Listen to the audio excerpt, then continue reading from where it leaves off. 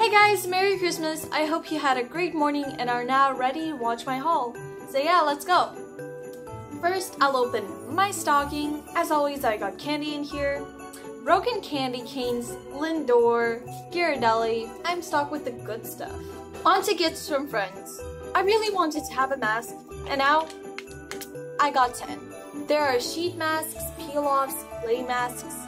This apple cider vinegar one is actually really good because it doesn't irritate my skin as much as other clay masks.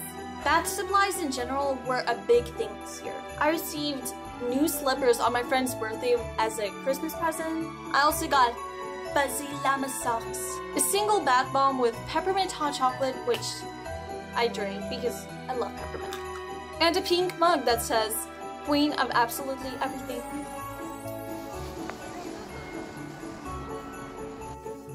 I'm back. Adjusting the lighting. Oh, my eyes. So we left off at my friend's gifts, and I got hand-shaved hot chocolate or regular chocolate.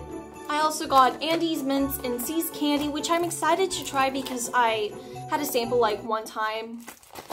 Another friend gave me a Starbucks gift card because I always go with the group of friends on Mondays to Starbucks and rarely get anything. I got new blue nail polish of a metallic shade. I have never worn a dark shade on my nails, so this is also gonna be fun. One of my friends loves giving out makeup. So this year for Christmas, I got NYX lip gloss, this Revolution highlighter.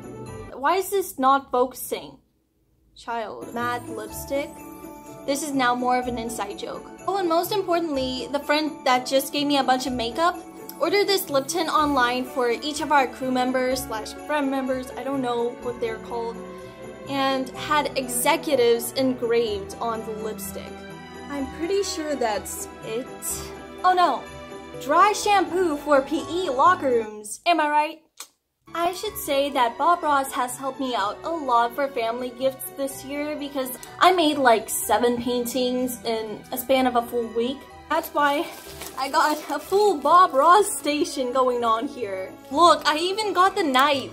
I can do the mountains now. Then there are oil paints and a plastic palette.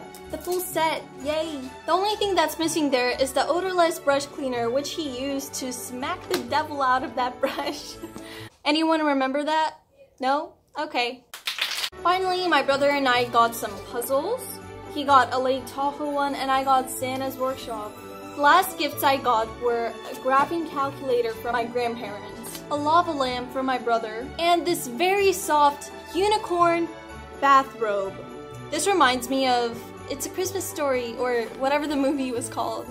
You'll see it in the thumbnail. Alright guys, I hope you enjoyed watching my video, so stay in tune for more coming up by following me on my Instagram and subscribing to my channel. So see ya, bye!